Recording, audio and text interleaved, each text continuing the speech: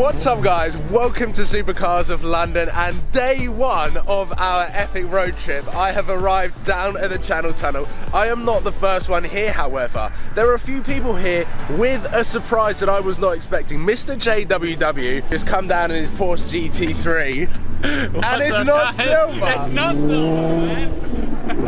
It is a frozen satin blue and it looks incredible. We've got black badges at the back and Seb Delaney is also here with his racing helmet.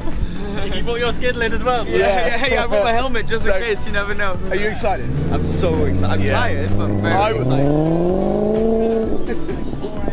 4 AM? We went to sleep at 1. Oh my god. Look at the carpets.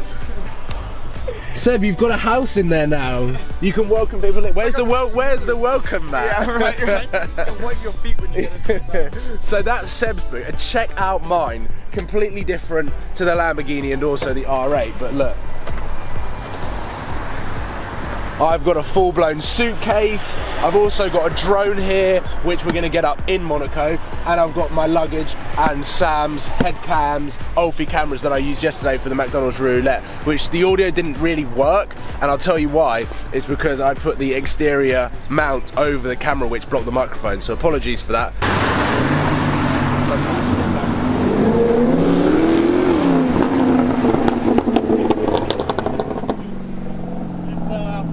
Hey Seb? I'm just jealous. You're jealous? You got working aircon, working stereo system. Oh yeah, say what happened to your stereo system in your Lotus. So I've only got one working speaker out of like 6, so I can't hear anything. Plus with my exhaust, I don't have music in my car. So I'm going to be by myself without music for 14 hours. Well, luckily, I know how you feel because I had to endure that kind of with the Lambo, so. Can you put your radio next to your speakers when you play music? So I can hear music? Yeah, I can do that, yeah, and I'll just have an entire, yeah, exactly. Just hold the walkie-talkie there. Yeah, that'd be brilliant. Whoa, we are in France! And I really hope the audio is a lot better. We're using the skeleton shell for the interior shot, so I apologise. Paul, your car looks so fucking beastly following me. We've made it to France and I am excited. We have got a long drive ahead of us. We've got about 10 hours, so it is going to be a long one, but we've got plenty of time to talk about why I picked the Mercedes-Benz AMG GTS over some of the other cars, which arguably are technically more supercar than this. Here we go guys, we have hit the highway north of France, and first of all, smooth, comfortable, quiet, with a beautiful steering wheel Alcantara. And 2 days, 48 hours after the unveiling of this car has gone live, I wanted to make this video to answer as many questions as possible that you guys have as to why I picked this car.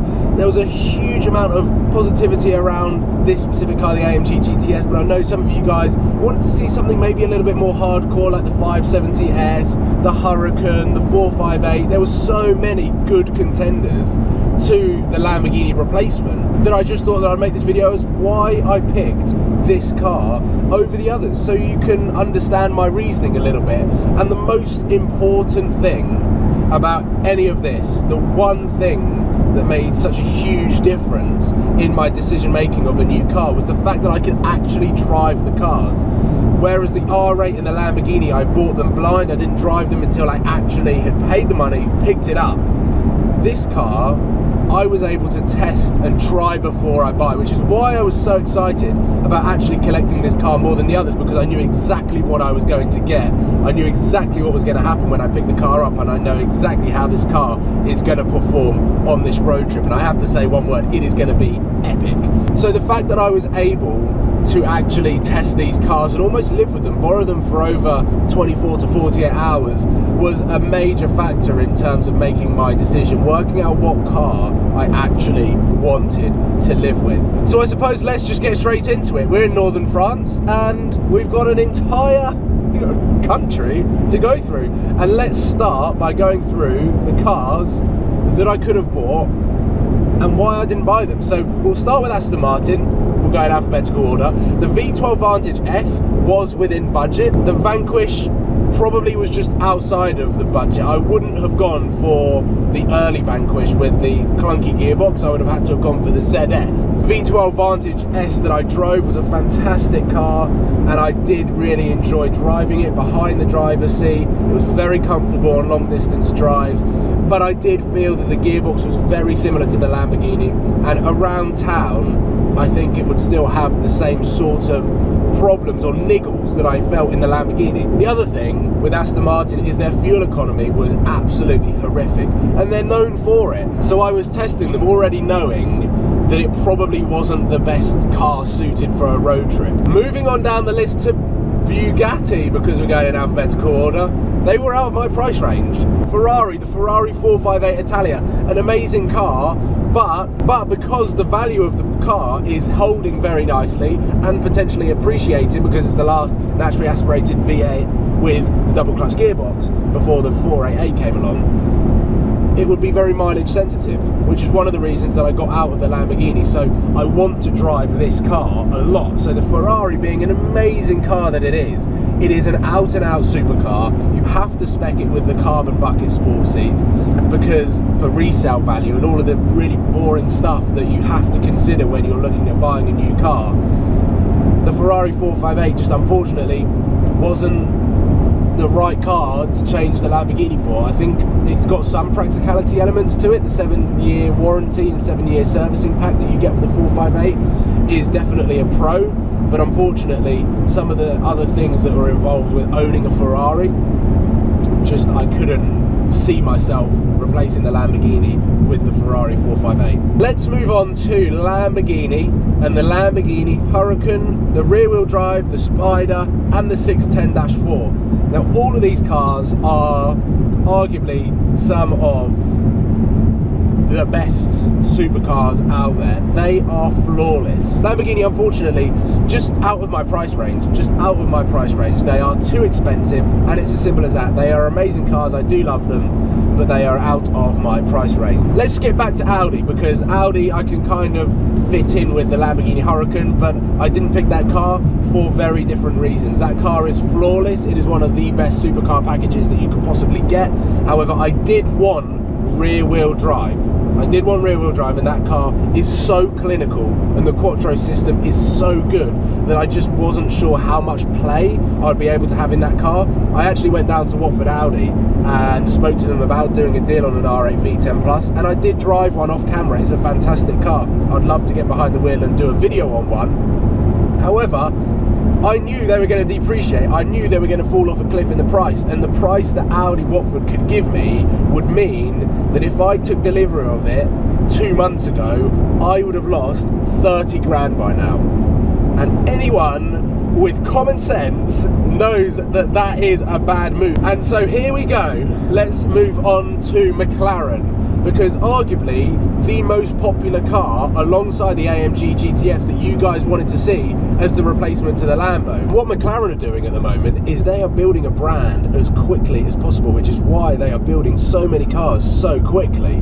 The 570 GT is also coming out very soon, but the waiting list was way too long, and I will be intrigued to drive that car, because if it's more refined, a little bit softer than the 570S, then I think it'll be a very, very good car. But the problem that I have with McLaren, again, like Aston Martin, is that they depreciate pretty quick unless you've got a McLaren P1. When I drove the 570S, this is when things get a little bit interesting, and I didn't actually document it on camera because I was filming separate videos. I think if I was daily vlogging, it would have popped up, but because I had in my head what I wanted to film with the 570S, I couldn't show you what happened off camera. The McLaren 570S and McLarens in general, they are developing cars in the public eye. They are continually developing cars, they are always getting software updates, and they are developing cars right in front of us, which is an amazing experience. But the McLaren versus Mercedes have just got massive budgets. The cars are so well built. This car I knew was going to be incredibly reliable, and just as much, if not, and I would say, having driven this car and the 570S, this is more fun to drive, more comfy to drive, and an all-round better car. And I know the 570 has won in categories and reviews over the AMG GTS, the R8 V10 Plus, and technically a lot of people class the McLaren 570S as a super sports car because it's 140 grand, but if you want one, it's going to be 180 grand once you put options on it, which is just, it's 650S 488 money. So it is definitely a supercar, but McLaren have been very clever with the way that they market that car. Like I was saying, off camera, the car, going back to the developing side of it, I was locked out of gear quite a few times. The start-stop was very, very fluctuant, and maybe I did have a bad example. It was a demonstrator that maybe hadn't had all of the software updates. It had a very annoying rattle here, and there was just some real teething problems that I could see coming through the car that I just wasn't prepared to experience on ownership. Even though it looks fantastic, sounds fantastic, has got incredible doors, it just could not be the replacement, which is how I landed on the AMG GTS. And no way did I make the decision based on all of the flaws on the other cars and thought, well, I just have to get the AMG GTS then. Over the last 6 months, I have progressively fallen in love with this car, and I just begun to fall in love with it. I saw more and more on the road. The way this car sits on the road, it's so wide, it's so low, it's so aggressive, and it's got a bit of an old school feel to it as well, with a long nose, with the engine that sits in the front. I basically sit on the rear wheels, so I've got a fantastic feel of the rear wheels, which is really, really fun for me to just experience this car as a rear wheel drive car. AMGs are known for being absolutely phenomenal. They sound incredible. There are so many pros to absolutely zero cons that I have been able to find in this car. I've got 2 cup holders, a bottle of water, and a can of Monster, which I'm going to drink on this journey. And fundamentally, this was my favourite car out of all of the contenders. After driving them, this was the car that I wanted to buy. That is why this is the replacement to the Lamborghini. And again, I will say that even if you think that this might not be a supercar at the moment, wait till I'm finished with what I'm going to do to this car. Make sure that you're tuning in tomorrow. Please give it a thumbs up if you haven't already, and click subscribe as well, because this week, next week, and throughout the duration of this insane road trip, there's going to be some amazing content, awesome supercars, and hopefully some epic adventures. So thank you for watching, guys, and I will see you soon. Cheers!